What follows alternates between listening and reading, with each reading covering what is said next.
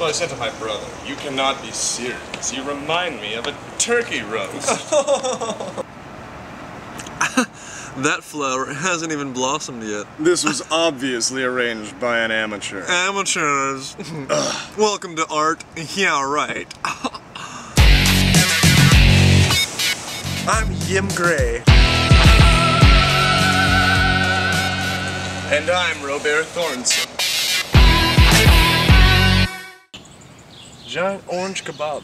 One of the saddest displays of metal craftsmanship I have seen in a decade. Clearly the artist was not focused, most likely addicted to meth. It would seem that this was some sort of schoolyard project. What is this, sandbox artwork? We're making in the sandbox now? It makes my syphilis aflame. It has set my friend aflame. It is a terrible piece, and that is why we will call it failure number 1. TXT-me. TXT-me is the name of the artist? I assume via cell phone, but is it applied on a cinnamon heart? Why? Millions and millions of dollars for this? Yeah, right. If Mao met the Holocaust and created a piece of art, we would be sitting on it right now.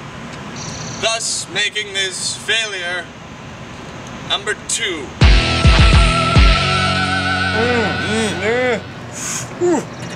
Aren't we lucky?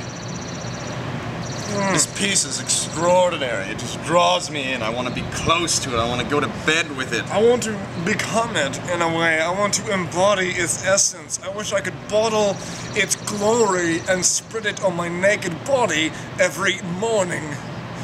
It commands power. Stop. Cars must stop. If you'll notice the safe, subtle accents of the cold steel circular thing beneath the bolt, you know this artist really knew what he was doing. It's electric. It's like it was made by Michelangelo. If we were to capture a stop in the wild, I imagine it would be very similar to this one. It would look exactly like this. It would look excellent.